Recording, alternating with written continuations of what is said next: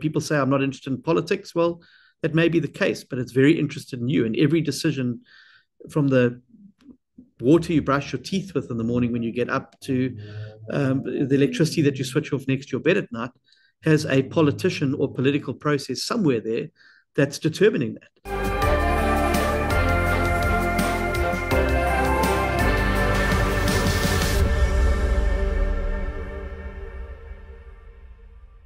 How do we understand South Africa's ongoing political realignment, and what role will some of the established opposition parties play in this inevitable political change? Well, joining me to discuss is John Steenhuisen. He is the leader of the Democratic Alliance and also the leader of the opposition in South Africa's parliament. John Steenhuisen, welcome to the show.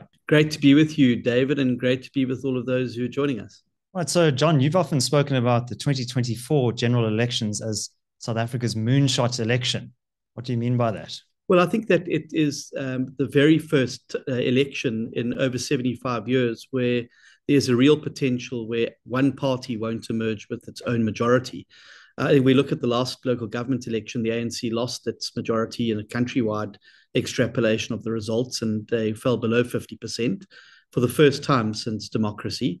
And so I believe that there is a real prospect now that no single party will have its outright majority after that election. And what this does is opens up a huge opportunity to effect change and to bring about something new than the yoke of one-partyism that has dominated South African politics for the last 75 years. Yeah, and in many respects, a lot of the problems that we're seeing at the political and social level are a symptom of the ANC's dominance. There's been a breakdown in accountability. Politicians are less likely to respond to issues on the ground. There's also some features of our political system that breaks down that accountability link. But now, what role do you see the DA playing there? Because currently the last elections, correct me if I'm wrong, but you're on about 20.22%, I think was the general elections. There's been a bit of a bump in the local government elections. ANC went down to 46% on aggregate across all of South Africa's municipalities in 2021. But, there's a long way to go in terms of growth. What role do you see the DA playing in the kind of broader political mix there? So I think that what the DA realistically needs to aim to do is to be the core of a new majority after the next election in 2024. It's an acknowledgement that it's highly unlikely we're going to get 51% of the vote. I mean, I'd love that, but honestly, I don't believe that is attainable in this election cycle. But I do think what we can do is to get significantly upwards on 25 to 30%. And in a proportional representation system, and in a system where coalitions are the inevitable outcome of proportional representation systems, that is a significant chunk of votes, and it allows you to then be the core of a new majority that will build and form a new government, and to ensure then that your values and principles are brought to bear within that particular environment. And I think that's what the DA has got to do. We've got to go out and get as many chips as possible on the table so that when we have that high-stakes poker game after the election, that we're able to ensure that there's a majority around which we can coalesce, and that it's our values and principles around which that coalescence takes place. And when you refer to values and principles, what do you mean by that exactly? So the core fundamental values and principles, and I talk about values and principles because I think that if there's going to be a realignment in South African politics, it can only be and has to be around key values and principles. Values and principles that people who may not be wearing the same color party T-shirt today, but believe in them. And there's four of them that stand out for me as the core non-negotiable fundamental values and principles. Firstly, non-racialism, and that doesn't mean being blind to race. It means accepting that we don't regard people as envoys of their race, and that we don't legislate in a way in which treats people as nothing more than a skin color. Secondly, building a capable state, and that means getting rid of cadre deployment, right-sizing the civil service, and ensuring that you have merit-based appointments into the civil service. And that's one of the reasons we've been fighting cadre deployment as hard as we have. Thirdly, a social market economy, an economy that doesn't have a laissez-faire approach. It doesn't see the state as an actor. It sees the state as an actor, but the state's role must be confined specifically to those things that the state can do well, and it should leave everything else to the market and to the private sector to be able to drive and to ensure that, and then respect for the rule of law and the Constitution. Understanding that the values and principles enshrined in the Constitution, as well as in the Bill of Rights, should be upheld, and that the principle of equality before the law must apply. I think that there are people within a wide variety of political parties today who could find commonality around those values and principles. And I think that's the coalescence of the new majority that I've been speaking about, and the rational centre of South African politics can coalesce around those core foundational values, which I think would be essential for any new government or any new reform initiative to have at the heart of it. Right. Well, John, let's go through some of those principles. So first one, as you mentioned, is non-racialism. And actually in the Constitution, Section 1B, it talks about non-racialism as a foundational principle in the Constitution. And that's something that's often overlooked, particularly with the plethora of race-based laws that we have in South Africa. But now we're recording on the 26th of October, which just happens to be a couple of hours after Minister Godongwana finished his medium-term budget policy statement. And in there, he outlined a policy update on preferential procurement policy. And, you know, I think there's quite a backstory to that. We don't have time to go into it all today, but essentially the business group Sakeliga basically took the government to court, the Treasury to court. That was Minister Gordhan, who at the time was the minister, I think in 2017. And basically the race-based preferential procurement policy was struck down by a court. This has created a bit of a policy vacuum at the moment. And Minister Godongwana said, well, all government authorities can implement their own procurement policies at their own discretion until the kind of national policies are finalized. And now, obviously, the DA is in power in many municipalities and in the province of the Western Cape. Would you be able to commit yourself to merit-based appointments and do away with some of these racial criteria and perhaps potentially face a legal challenge against the minister on that? Well, first of all, let me just say that, I mean, I think that there is an opportunity now in light of that judgment, for South Africa to walk away from race-based policies, which have clearly not served their purpose. If you look at what race-based policies have perpetrated on South Africa, well, they opened the door for cadre deployment and state capture. They've led to massive price gouging and expense to ordinary citizens. And they've seen huge amounts of money being siphoned off, and there's been nothing broad-based or empowering to them. Black South African households are significantly poorer and more unemployed than they were at the beginning of these processes. So the programs haven't worked. And I've often described, the race-based policies as trying to fix a gunshot wound by shooting the person again. You don't fix the problems and the legacy of race-based policies by putting more in. So yes, we already have in some instances in the Western Cape provincial government moved significantly away from slavish race-based appointments as required by national legislation and introduced merit-based appointments. But I think there's a lot of scope for there to do more. And I think that certainly DA governments are going to become far more robust going forward around differentiating between DA governments and areas where the DA is in government and national government. And some of those key priorities have already started to happen around things like electricity, like rail and policing, and you're going to see more movement into those key levers that have been glassed off essentially from other governments going forward, because we have a duty to protect those who vote for us from the policy failings of the national government at a local and a provincial level. We've got to do something. You can't sit back, for instance, and say, well, the murder rate in Khayelitsha is X, but it's not our problem. It's Bheki Cele's problem because policing is a national function. No, those are Cape Townians. Those are citizens who live in a DA-run province. And so you've got to intervene and get in there and to start to assume those powers. And I think that there's going to be a far more, I believe, confrontational approach going forward and a more assertiveness going forward, particularly as the state at a national level spins out of control and loses authority. And so the approach of the past has always been the one that followed the legal route and the intergovernmental dispute and the like. I think it's been far more successful. We've seen Mayor Hill-Lewis, for instance, moving into the independent power producer space and saying to government, well, we're going to load shedding proof our cities.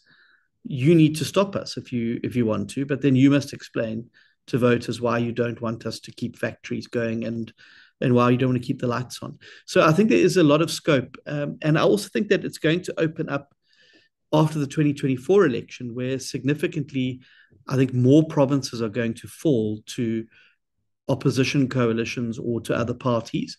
And I think that it's going to give even more scope for, I think, a greater opportunity to differentiate in policy. But it's going to mean that those powers are pushed far more assertively than I think that they have been to date.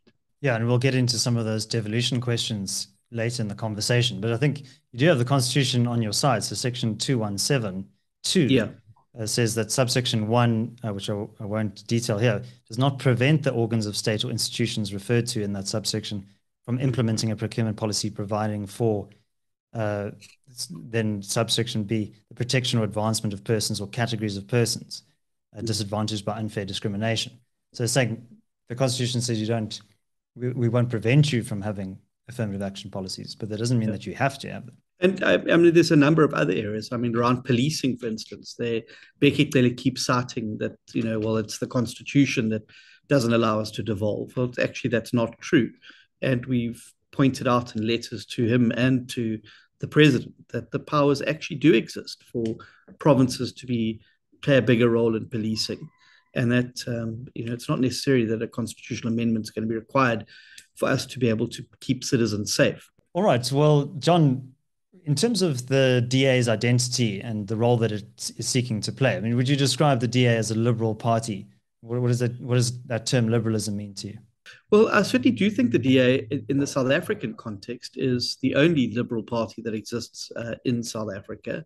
And I think if you look at the core values and principles of the party, that they are liberal democratic principles. And I think it was when the party started to move away from some of those core values and principles that it started to end up with a bit of an identity crisis, particularly going into the 2019 election.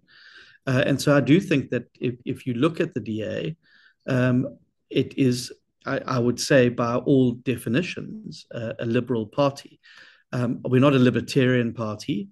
And there are different strains of liberalism within the DA that are reflected in different approaches to things. So you've got people who call themselves classic liberals, and you've got others who have a different view on certain things. But I would say that by far the overwhelming majority tradition within the DA is a liberal tradition.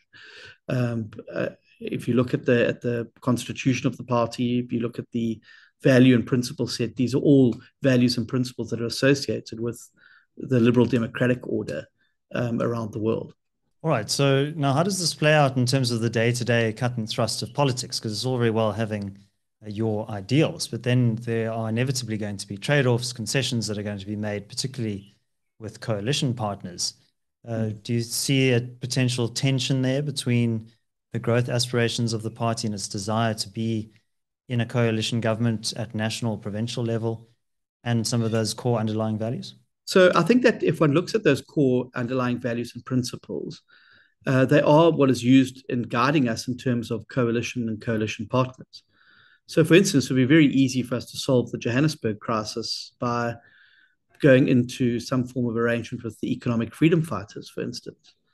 But there's a core recognition that their offer and their ideology is the antithesis of the liberal democratic order and philosophy, that it precludes us from actually doing deals with them. And I think that is as it should be.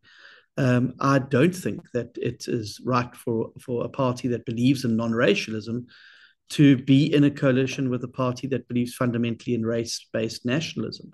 I don't believe that it is possible for a liberal democratic party who believes in a social market economy to be in a coalition with a party that believes in Marxism and sort of Chavez style approaches to the economy.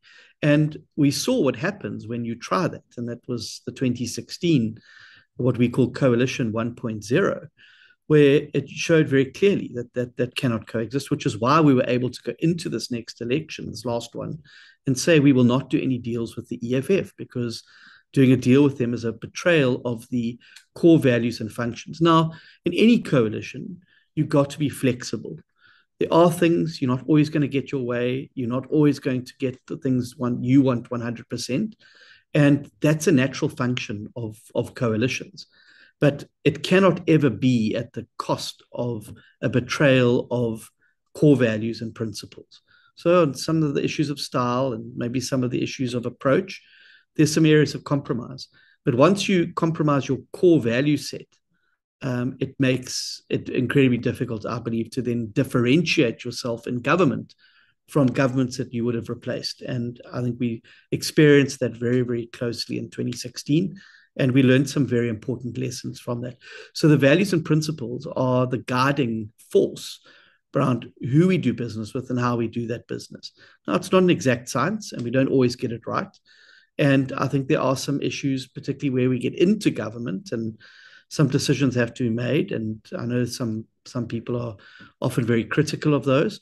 But I would like to believe that if anyone looks at a coalition and the coalition government where the DA is involved, by far the majority of the decisions being made, I think, are being made for the right reasons and using the right value set to make those decisions. Yeah, and one of the other tensions that might arise is between the DA's principles of liberalism and majoritarian impulses. So maybe an example, the DA is one of the few parties that has a relatively open borders approach. I mean, I think you see the value in immigration, particularly of skilled individuals. And, you could say that there's a cherished principle of individual freedom, that people should be able to determine where they live, where they seek work.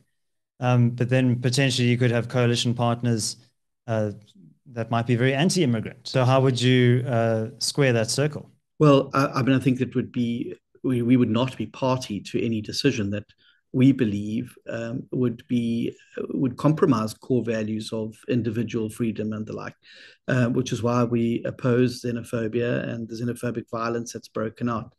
But I don't believe that you necessarily, as a liberal, means that you're soft on particularly illegal immigration. If you look at some of the more liberal countries in the world, New Zealand, Canada, and the like, they've got very strong border control.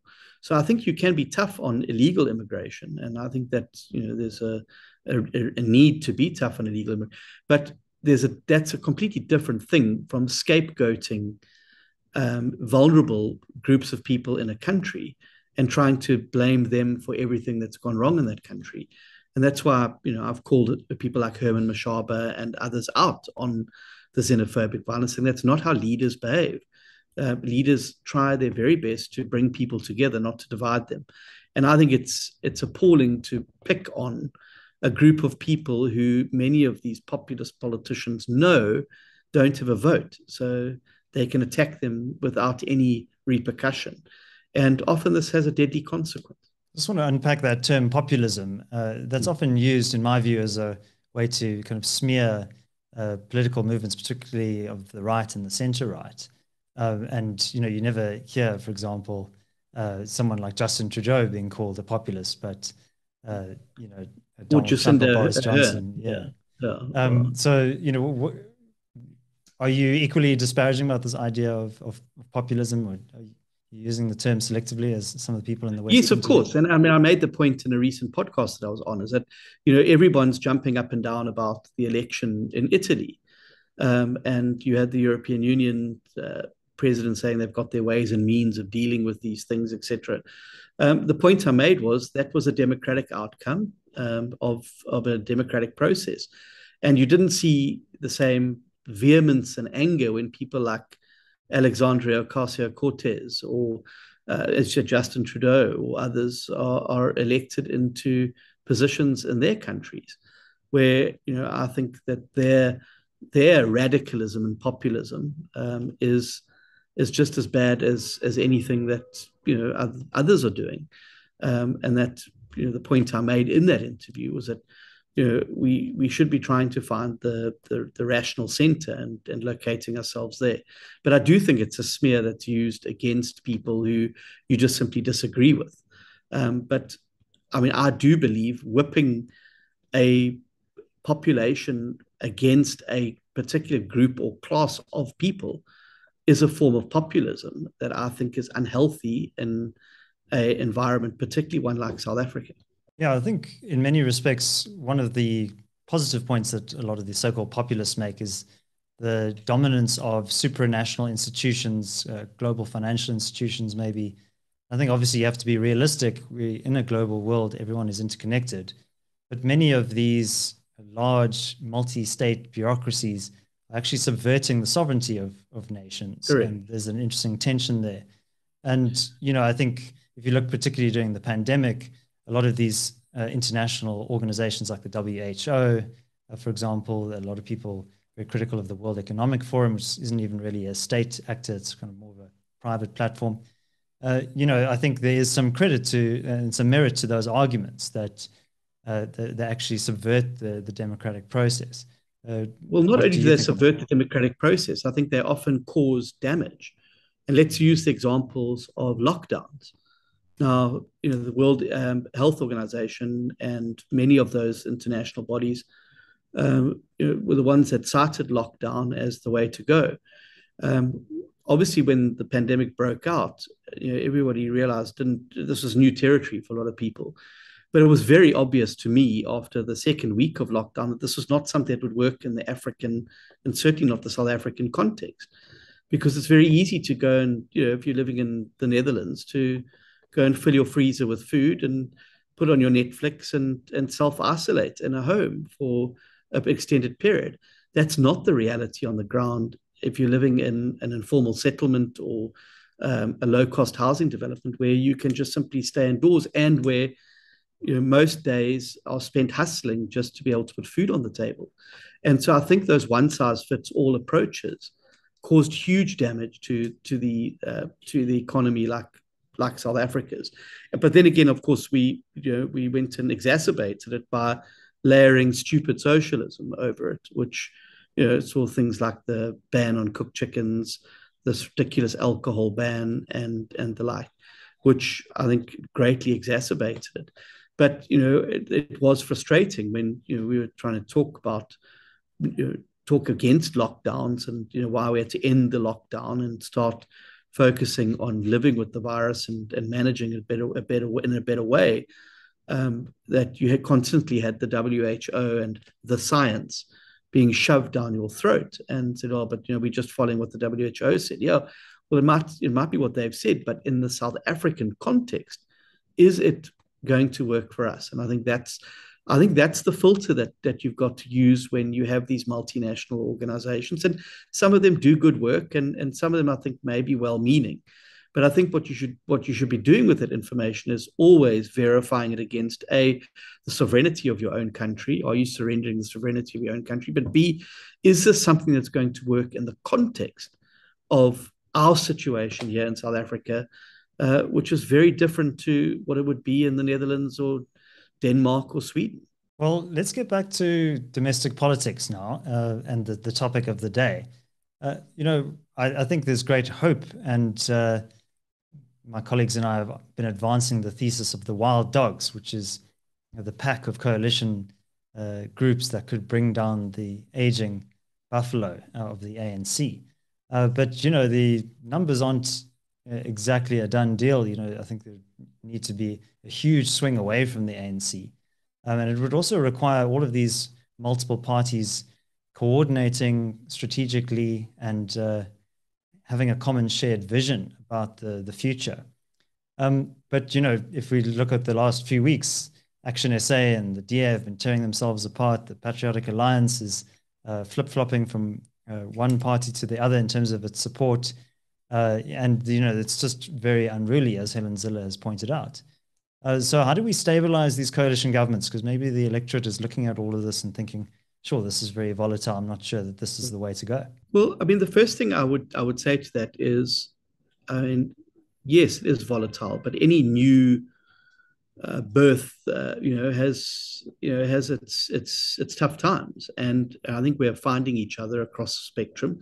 But also, I mean, you mustn't forget, I think there's over 38 coalitions around the country, and the majority of them work perfectly fine. I mean, there's obviously ones where you have a specific dynamic, and yes, I think it has been unfortunate the manner in which some coalition partners have adopted in those particular coalition agreements. And I don't want to go back into the whole, the fact that when I sign a deal, I regard that deal as binding, and unless the deal is renegotiated, that you don't just change things on the whim.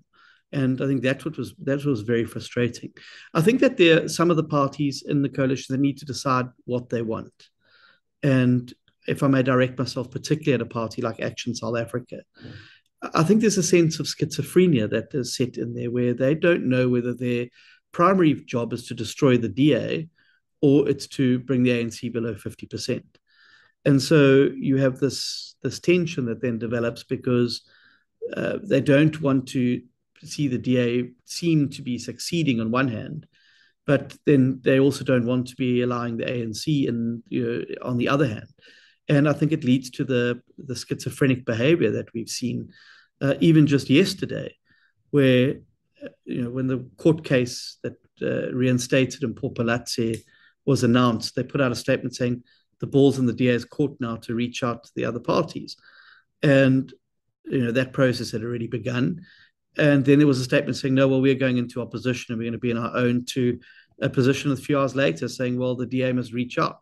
So it is a schizophrenia that is frustrating. Obviously, I believe that we need to have a greater level of political maturity to make these work. But as I said, I do think it is early days, and I think that coalitions 2.0 are already far better than the coalitions 1.0 that we had after the 2016 local government elections, where a number of lessons were learned. And so, I think that is going to be some growing pains, and parties are going to have to find each other. And I think there's going to have to be an element of far more political maturity going forward to make sure that we're able to demonstrate that these are viable alternatives to the one-party government. Yeah, I often quote Antonio Gramsci on this show, where he said that the old is dying, but the new cannot yet be born. And in this interregnum, a variety of morbid symptoms appear. We certainly have a lot of morbid symptoms at the moment. Yeah. But, the Action SA, if they were joining us today, would say, well, the DA is very arrogant in the way that it conducts itself in these coalition discussions. Do you think that's an unfair criticism? I absolutely think it's an unfair criticism, and I think it's a very convenient scapegoat for you to do it. And obviously, the bigger party in a coalition is always going to be subject to that. The reality is there have been three major compromises, and I serve on the coalition oversight group where the leaders come together. There have been three major compromises that have had to be made over the course of the last 6 to 8 months. All three of those have come from the DA side. I don't think it's arrogant to expect partners who sign a deal with you on their own volition and under no duress whatsoever to expect them to abide by that particular agreement. I think that's to be expected. I think it is arrogant to believe that you can just walk away from a deal that you signed a few months before because now suddenly it no longer suits your narrative or what you want to achieve. So I reject the notion of the DA as arrogant. I do, however, think that there needs to be an understanding that in a coalition, yes, there are a number of players, but there are parties that have brought more seats to the table than others. And, it doesn't matter whether you're dealing with a CDU-led coalition in Germany or one of the others in the Nordic state, there is a bigger party always. And that party is entitled to, I believe, more say because they've brought more shares to the table. It's the same as a shareholders meeting for a corporate. a major shareholder has definitely got more say than a single shareholder. And I don't think it's arrogant to expect people to abide by their agreements. And I think there's been a lot of give and take, and I think that the DA has made a lot of concessions. And I think it's an unfair analysis to call us arrogant. Right, you mentioned Germany, and they currently have the robot coalition, the traffic light coalition, as they would call it, the Greens, the Liberal Democrats, and the Social Democrats. But now in Germany, they have thresholds. So you need, I think it's 5% of support in the Bundestag in order to have a seat there. But in South Africa, we have this plethora of small parties, and Helen Zille has been quite critical, saying that they are effectively kingmakers that can bring a whole coalition tumbling down, and that introduces the checkbook politics, as I think you've mentioned before. So, do you think that is something that would be suitable to the South African context? Or I do think it's going to be critical as we go forward now and we move into a coalition environment. And a proportional representation system like South Africa will always ultimately end up in some coalition eventually. And I think we're now in that reality. I do think we should be looking at putting thresholds in for precisely those reasons, that you end up with a party that got 0.32% of the vote that can essentially decide whether a government falls or stands. And I don't think that is right. And I think that we should look at thresholds. We've proposed a threshold of between 1 to 2%. In some private members' legislation that we're busy working on in Parliament, but also to look at ways in which we can facilitate coalitions in the legislative environment that we have at the moment. So, for instance, you've literally got 21 days after the election to elect the president. That's not enough time. I mean, look at the German example. I think it took 6 months to negotiate that coalition. And I think that the system at the moment doesn't allow for a proper and considered coalition negotiation to take place and for an agreement to come out. And I think it's going to cause some rush things. So thresholds and I think some legislative changes are going to be required to facilitate healthier, more stable coalitions going forward. And might not that risk violating the principle of proportionality? I mean, the Constitution does say proportional in general. But there could be a criticism there that might undermine the votes that have been cast to those small parties. Yeah, well, I would think that you're going to lose on the swings and gain on the roundabouts. So I think there will be a price to pay for having thresholds, but I think that the benefits will outweigh any of those particular costs. And I mean, there's some places that have thresholds of up to 8 to 10%. I don't think it's unrealistic to expect somebody who could potentially be a party that ends up being in government to have at least 1% of the vote in order to reflect that. So I think there will be definitely some constraints on absolute proportionality, but I think the long-term benefits of the stability that it will bring, particularly when it comes to national and provincial government, I think is important. And I think that's something we mustn't lose sight of. Yes, the instability in Joburg is terrible, but can you imagine if that was the finance minister that fell and in the midst of us trying to attract investment in South Africa and some small party pulled out of government and collapsed the entire government, and now you're trying to rescue things at a national level. I think that it's not something that our economic situation could afford at this particular juncture. So I do think we need to find a way to stabilize it at a national level so that we prevent us ending up in a situation like Italy where the government changes more often than the tide. I think they've got the luxury of having a far more advanced economy and a growing economy. We don't have that. We're in deep financial trouble here in South Africa, and I think instability will be an enemy of progress and growth rather than an ally. I had Bill Johnson on the show, and one of the proposals that he's made is for the opposition to unite and form a united front, as he called it. One of the problems with that, I imagine, is that it's very difficult to determine how much electoral support parties will have before an election. Would you be in support of in support of a policy like that? No, and it doesn't work either. And I'll give you an example of how it doesn't work. In 1999, we formed what we called the Coalition for Change with the Inkatha Freedom Party in KwaZulu-Natal, where we formed an electoral pact going ahead of the election. And all it did was suppress, through a very clever campaign run by the ANC, I might add, DP voters who were told that the DP would support moving the capital from Pietermaritzburg to Ulundi. And they repeated the campaign on the other side, saying that the IFP is going to take Ulundi and make Pietermaritzburg the capital. And what ended up happening in that situation is both parties' vote share went down, not up. So I think what you have to do is to find a way where the whole is greater than the sum of the parts.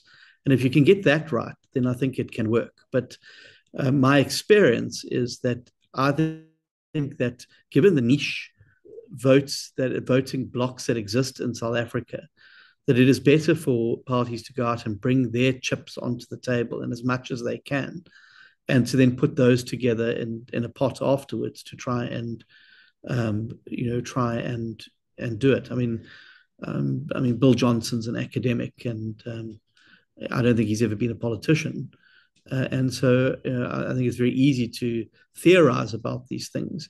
It's a lot harder to just say to a party, well, just pack it in. Also, I think that he underestimates in making that particular suggestion the power of the brand in South Africa. South Africans are very brand loyal, and brands matter. I don't think that with 17 months to go between now and the next election, that you're going to be able to establish a brand with sufficient traction and time to be able to achieve what he imagines would be possible. Yeah, and many of these new entrants into the political scene, some of whom are familiar faces, others entirely new, they're going to have a very challenging time trying to build a brand and a platform ahead of the 2024 elections. But now, correct. A lot of people ask me, so well, why did you guys do a rebranding exercise of the DA? It's too late. I mean, you need to be branding 3 to 4 years out from an election at the minimum. And you're right. I mean, people like, there's the new media darling like Songezo Zibi, for instance. It's going to find it very difficult, and they're going to learn a very important lesson, and that's Twitter's not the voter's role. And you may have X number of Twitters and followers on Twitter. It doesn't necessarily translate into votes. And also, the party machinery that is built up over years and years of work on the ground, the branches. Who's going to knock on the door and deliver your pamphlets in a community? Who's going to be hosting the meetings? Who's going to be doing the public activism? That requires a huge machine, and people underestimate the importance of that machine when it comes to turning out voters and elections. And I think there is a naivety that exists among some of these new entrants who are promising an en marche moment in South Africa that I'm afraid it's not going to materialize. And yes, you may win a seat or two in Parliament, but what then? What do you do then? You're sitting at the back of a parliamentary chamber where you can speak in every third debate for maybe 2 minutes, and maybe every fourth time the president's in Parliament, you can ask him a question. That you're one person who's now got to cover 38 different portfolio committees in Parliament. It's not that easy. Politics is a numbers game, and if you want to succeed, you've got to get the numbers and you've got to get the votes in the bag, and that's what it comes down to. Mampela discovered this in 2014 when Akgang got a couple of seats. She didn't even take up her seat, and very soon left the party.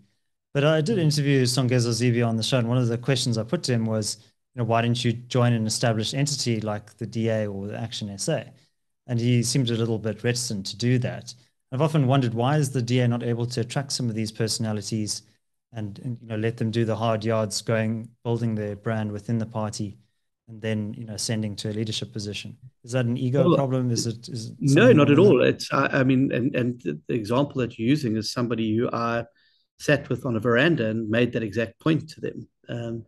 Why don't you come and join us and build a brand and make some great speeches in Parliament, and then let's see what happens in the next election. But I think that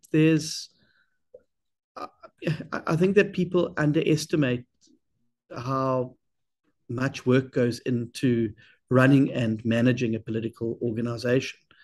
And everybody thinks that it's easy. It's not. I spent the majority of my day begging for money, managing internal discipline, and trying to keep the party moving in one direction. It's a full-time job, and it's not an easy one by any stretch of the imagination.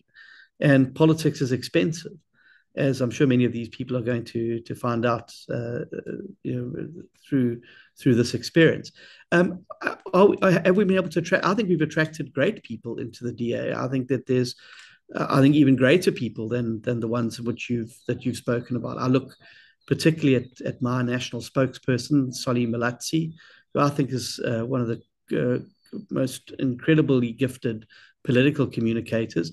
I look at my chief whip in Parliament, Saviwe Gwarube, who I think is an excellent grasp of the rules and is able to do that. I look at people like Dr. Mimi Gondwe, who joined us because she felt that the DA was the way to go going forward, and has joined us and is doing an excellent job in Parliament.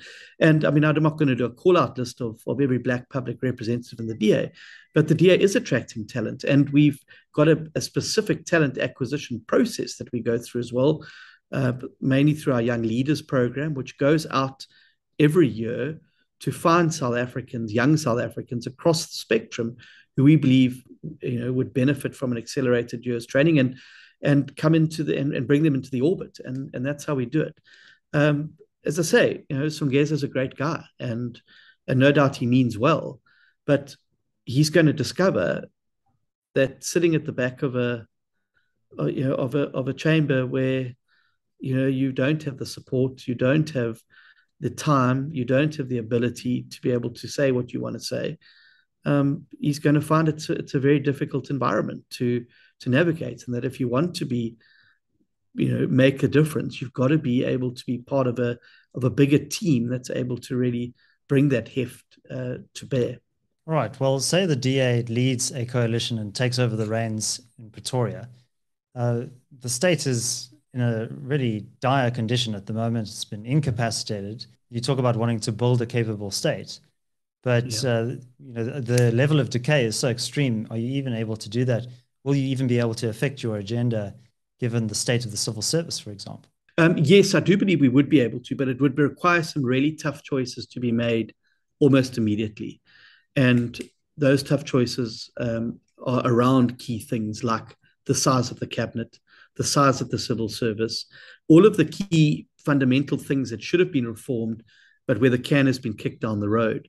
And I think what Ramaphosa is now reaping is the fact that he kicked the can down the road for far too long, and it's now reached a point where he can't do it with credibility anymore. So the best time to make those tough decisions, I believe, is straight after an election. And that's one of the things I'll never forgive Ramaphosa for. I mean, he was at one stage the most powerful politician the country's seen in a long time, where he had the opposition's voters and donors voting for him and giving him money, and would have been able to speak to the country over his party. And yet he squandered that opportunity. So I think there are some tough choices that have to be made up front. Otherwise, you're going to be tinkering around the edges. And that's why South Africa is not growing. It's why unemployment is climbing. It's why economic opportunity is drying up, because nobody believes anymore that the reform agenda is necessary.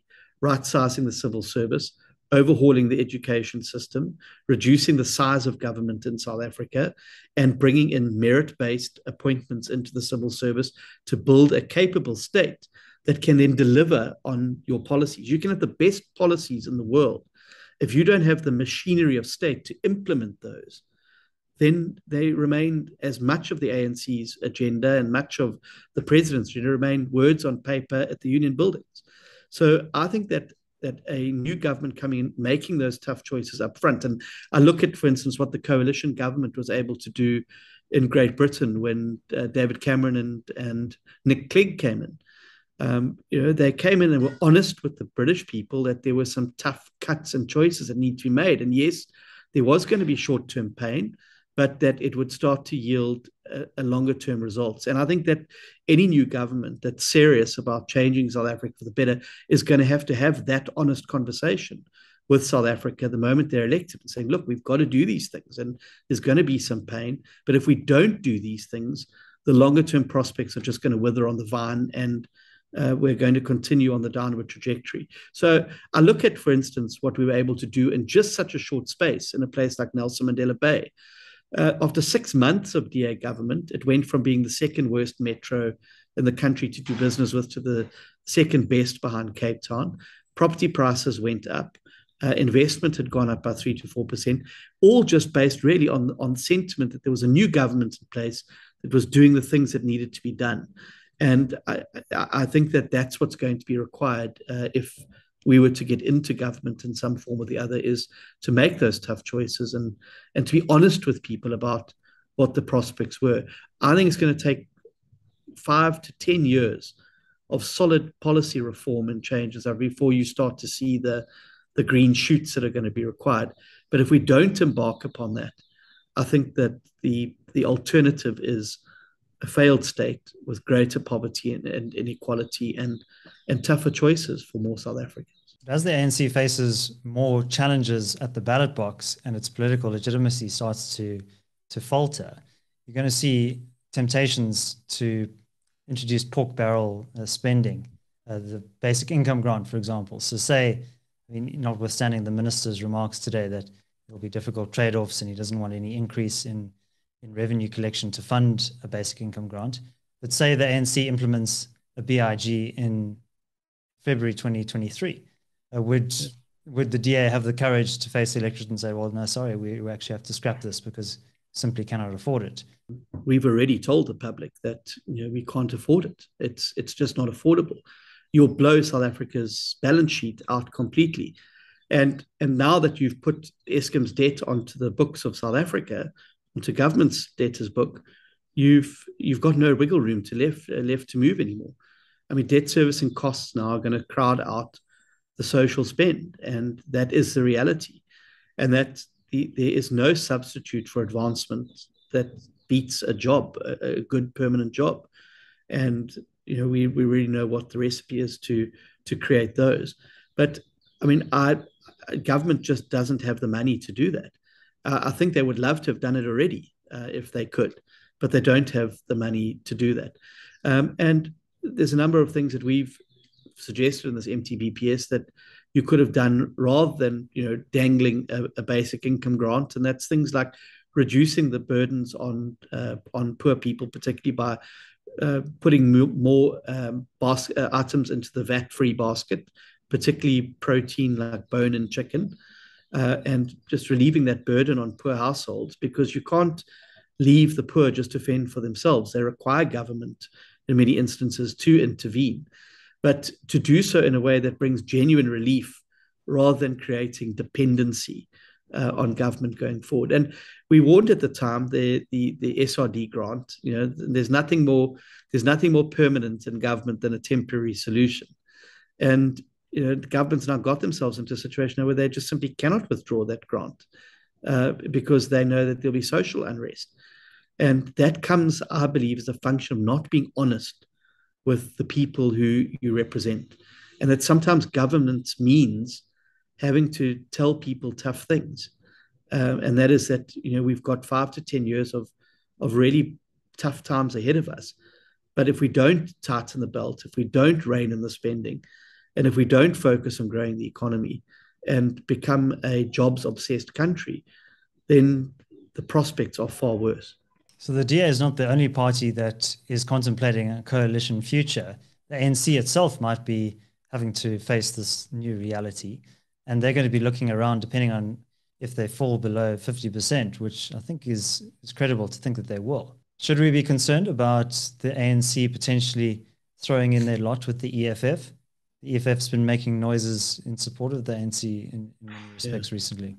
Look, I think it is a prospect, and I think it's a prospect that should terrify all of us, because that's the exact opposite of what I call the rational centre coalescing. You then have the radical left coalescing. And I think the pathway and end result of that story is already written in places like Venezuela, Zimbabwe, and other places around the world where those policies have been there. I think it'll be disastrous.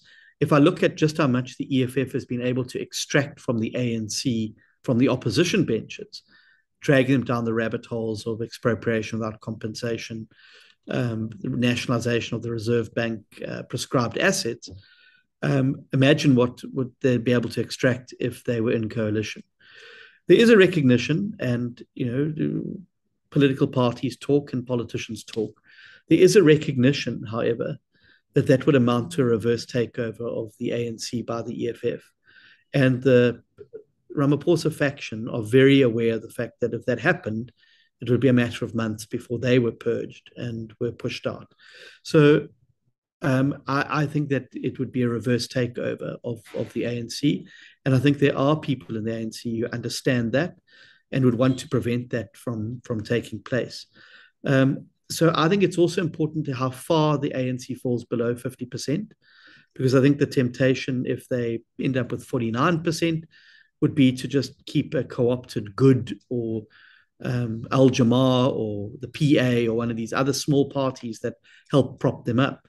I think they need to fall significantly below the 46% mark down to the lower 40s, because that's then going to force their hand into making a choice finally about which parties they decide that they would be prepared to work with going forward. But I think the worst case scenario for us is the ANC with a 49% outcome, and they just co-opt one of these small, ne'er-do-well parties to keep themselves in government. Imagine it's 2024 and you're at the offices of the Electoral Commission, the results are coming in, and Mr. Ramaphosa, assuming he's still at the helm of the party by then, says to, well, John, I'm a bit worried because the numbers are not on our side. It looks like we're going to have to go into a coalition with the EFF, but alternatively, we could go into a coalition with the DA. How would you respond in that situation? Well, I think we'd have to respond seriously and in a mature way, and in a way that would put the country first rather than narrow party politics first. As I said to you, I think it would be disastrous for the country if the EFF and the ANC were to find each other, because I think that we would be very much put on the fast forward slope there. However, there is a caveat. What would that look like, and what would it be, and would it be with the ANC in its current configuration, or would it be with some faction of the ANC? Because I think what you have to do is be very careful as well and not make the same mistake that the MDC did, when essentially what they did was, despite the fact that they did well in the election, they were forced into a compromise with ZANU-PF. And ZANU-PF ended up, just extending their life off the back of the MDC's credibility there. So to my mind, it would be a very tough bargain that would have to take place for us to do a deal with them. And it would mean the ANC abandoning things like cadre deployment, abandoning many of the members of their own organization who are corrupt, and committing to a program of action that focused on driving the reform agenda. And I think that, as I say, I think there are people in the ANC. I think there are people in a lot of the parties that I think we can do business with. But it would have to be on the basis of a shared program of action and shared values and principles, rather than just the expedience of trying to get into government. That there would have to be a serious commitment to a reform agenda, and that would have to be reduced to writing. But yeah, I mean, I think that the worst outcome for South Africa, the sort of end game, is EFF ANC. And I think that as rational centrists and people who believe in the rational center, we should be doing everything we can to prevent that from happening. And that's one of the reasons why we don't want to go into government with the EFF, because we don't want to give them a shred of credibility that this is a party that you can trust in government to be able to do what's right, because our experience shows us that it's quite the opposite. And how do you think DA voters would respond to that? Because in many respects, DA's a lot of its identity is based on an anti-ANC platform. Well, I mean, I don't think that the DA's identity is based on anti-ANC. I think that we've got an alternative program of action and an alternative policy. And I think we've demonstrated where we govern that we have an alternative way of doing things that actually works. And the Western Cape and the city of Cape Town and Midvaal municipality are examples of that. Look, I think it would depend very much on what situation we were facing and how bad things were. I think things are going to get very bad between now and the next election. If I look at today's MTBPS, I'm not seeing a government that has a plan to pull us out of the dive. And I think things are about to get a lot harder for a lot more South Africans. And I think by the time the election rolls around, I think people are going to be looking far more for a way out of the mess and looking for solutions than they are going to be looking to around ideology or, finger pointing. And so, I think, as I said, it's something the DA is going to have to take very, very seriously on board about, and it's going to be a matter of, well, what is in the best interest of South Africa and the best interest of South Africans? Is it better to just let the radicals take control and the devil take the hindmost? Or, do you put some chips on the table and some skin in the game and say, well, let's try and fix it? And the voters will eventually have to decide. And I hope that they would err on the side of wanting to save South Africa and do what's right by South Africa. And as I said, I think things are going to be so bad by the time that election rolls around that parties that indulge in just the finger pointing, I think, are going to get punished. People are going to want to see solutions and alternatives. Yeah, and as in my discussion with Bill Johnson, the prospect of an EFF-ANC coalition would drive the political momentum for secessionist movements, which up until quite recently seemed like quite a remote scenario. But now we have quite a serious Cape independence movement, and the DA itself has also joined this political devolution working group. Not all of the participants of that working group have the same objectives, but they do have a shared interest in seeing more devolution of power, more decentralization, which is a big theme of this show, incidentally. So why did the DA join this group? What are you hoping to get out of it? So, I mean, if you look at the DA's, and again, go back to our core foundational values and principles and our constitution, subsidiarity and federalism are key tenets of that. We believe in devolving power as far as possible to as local a level as possible, because we believe that it brings better scale, it brings better accountability, more transparency, and it gives people greater control of their lives. And so that's always been a DA policy. What we've seen over the last one, and let me be clear, I believe that, and this is a point we've made with many of those people, is that I believe that what we need in South Africa is to build an ecosystem of change, and that any political party that steps up at a podium and says to you, we are the way, the truth, and the light, and the only way, is misleading you. Quite the opposite. And so we've adopted very purposely what we call the whole of society approach. And what that approach does is it recognizes that there are different players across the spectrum, and that if one looks at the change environment in South Africa that brought about democracy, although the ANC like to tell us it was the ANC alone who liberated South Africa, it wasn't. There was NUSAS, there was the South African Council of Churches, there was organized business, there was labor trade unions, there was COSATU, there was the Congress movement, etc. And what they were very good at doing is the ANC was building that ecosystem of change and then using it to bring the change. I think that if we want to change South Africa, we've got to rebuild the ecosystem of change. And that means bringing organizations in from civil society, whether it's a Black Business Forum, whether it's AfriForum, whether it's Solidariteit, whether it's any one of the Sakeliga.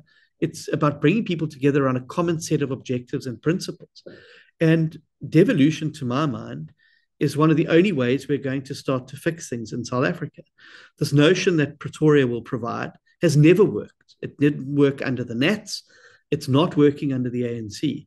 And that if you want to see real, genuine service delivery, that it involves then taking power away from the center and devolving it to the area where it is best performed and best able to function.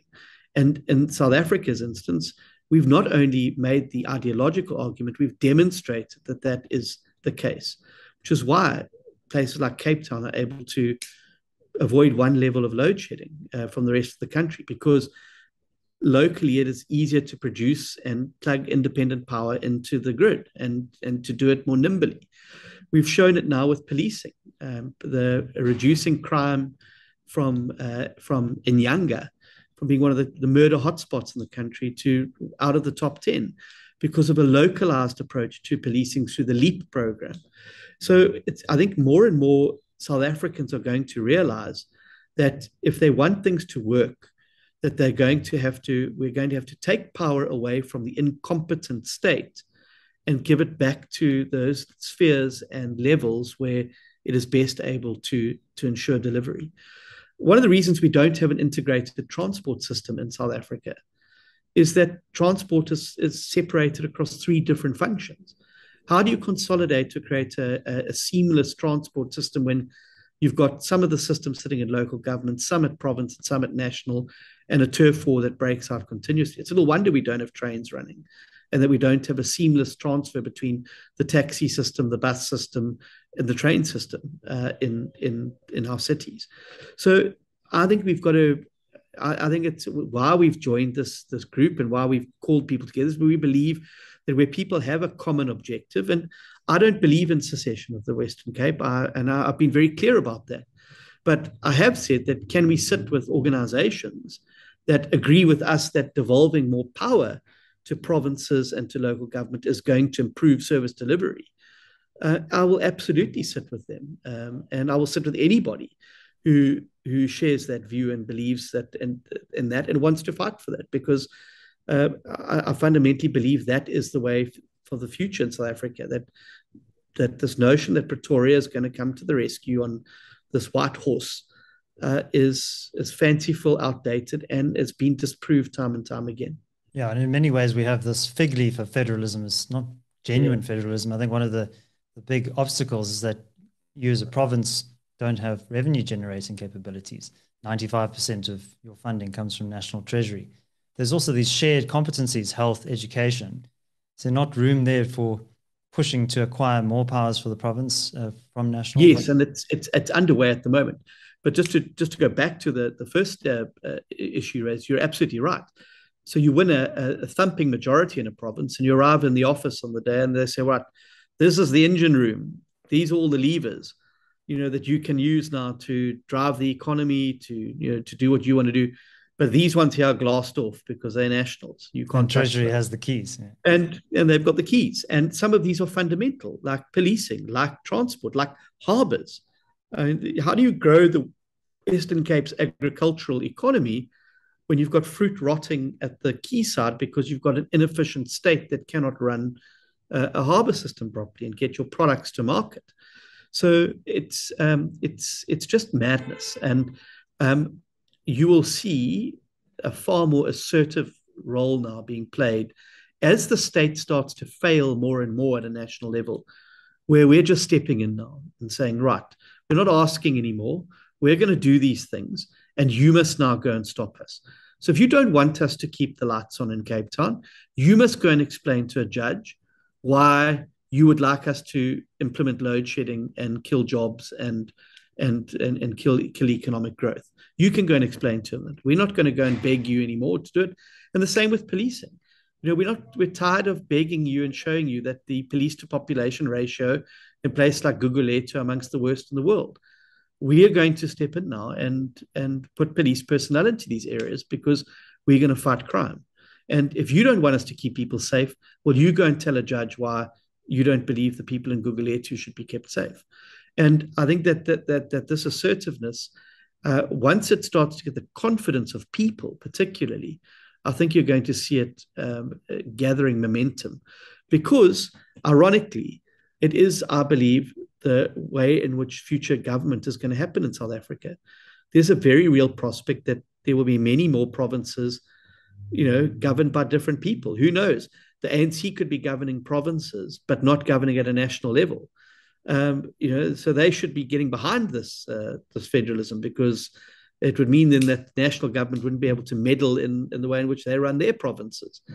And they could resist the Open Opportunity Society and all its benefits for their province.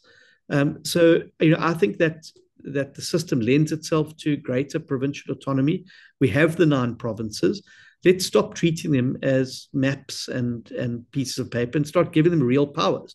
And I generally believe once it happens, that's when you're really going to unleash economic growth and advancement. And I think good, healthy competition between provinces as well around attracting investment and businesses and jobs into that particular environment, which doesn't exist at the moment. So, John, many people watching this conversation will have heard your words that things are going to get worse. And, this has been a very political discussion. But what can ordinary South Africans do to prepare for some of the risks that might be emerging in our very volatile system and contributing to the necessary change in South Africa? So I think that the first thing that people need to understand is that it's not possible anymore. It's a luxury that people can't afford in South Africa to be passive about what is happening, and that you have to be involved at some level. And I'm not saying rush out and form a political party or join a political party, although we'd love to have any South African who wants to help build a future. But for goodness sake, do something. Whether it's a service club, whether it's a local branch of AfriForum, whether it's your Chamber of Commerce, whether it's Sakeleka, just get involved somewhere and start trying to make a difference. Because the days of just sitting back and saying, well, it's not working, I'll just worry about my little patch are over.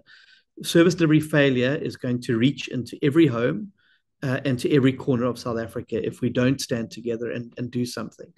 Secondly, make sure that you're registered to vote, because things ain't going to change if you don't vote. And, people say, I'm not interested in politics. Well, that may be the case, but it's very interested in you. And every decision, from the water you brush your teeth with in the morning when you get up to the electricity that you switch off next to your bed at night, has a politician or political process somewhere there that's determining that. Make sure you're registered to vote, and make sure you vote in this next election. Don't sit it out and say, well, hopefully the next election, it'll be at a better prospect. I'm calling this a moonshot election because it is the one chance we've had in a very long time where the ANC are at their weakest. Some polls have them within 13 to 15% of the opposition. Let's not waste the opportunity. But my key message is get involved. Just do something. Whether it's local, whether it's provincial, whether you're doing something nationally, just do something, because we need now more than ever the best of South Africans to come to the fore now and to start to stand together, because things are about to get really real here in South Africa. And I mean, I'm sure I don't need to tell the viewers this, the very people who are struggling under the weight of spiraling food costs, fuel costs that are going through the roof, who are wondering how on earth they're going to be able to afford to educate their children, and wondering what their prospects are. Things are getting real, and we can bring change. We can do so within the next 18 months, but it's going to come up to active citizens, not passive recipients of services. Well, John Steenhuisen, I think this is a reminder that South Africa is worth fighting for, and certainly look forward to watching our politics and the DA's role in that in the run-up to 2024. But I just wanted to thank you very, very much for joining me on the podcast. Thank you, David. It's been great to be with you, and I look forward to continuing these engagements as we march forward to that next election. If you enjoyed this conversation and you're watching on YouTube, please do give this video a like and subscribe to the channel. Also, leave your thoughts down in the comments section. If you're listening on your preferred podcast platform, please do subscribe there as well. My name is David Ansara. This is the Solutions Podcast. Until next time, take care.